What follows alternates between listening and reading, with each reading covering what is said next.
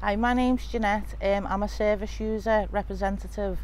I was a patient on the ward and I do volunteering on the wards to give people hope that there is life after the wards. You can recover and you can do well in life. I was just looking around here today. It's amazing the fact that it's going to be kept as a hospital, but it's going to be made into a hospital with their own private rooms, which is very, very personal to the patients.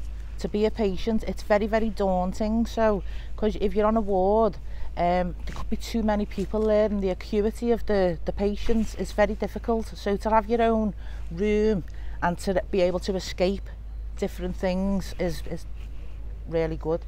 Really looking forward to the summer of 2024 when we will see our new hospital with all of our single ensuite accommodation for people with acute mental health problems within Liverpool.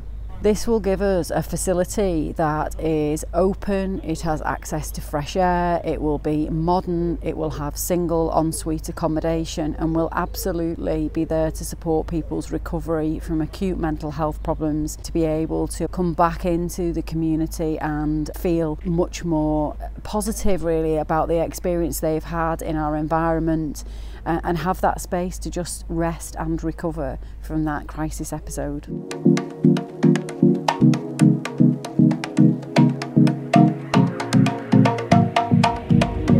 I'd like to take a brick home with me, please. A friend of mine's got a brick at the Berlin Wall, and I would like a brick to take home to give out with her piece, an original brick from Mossley Hill.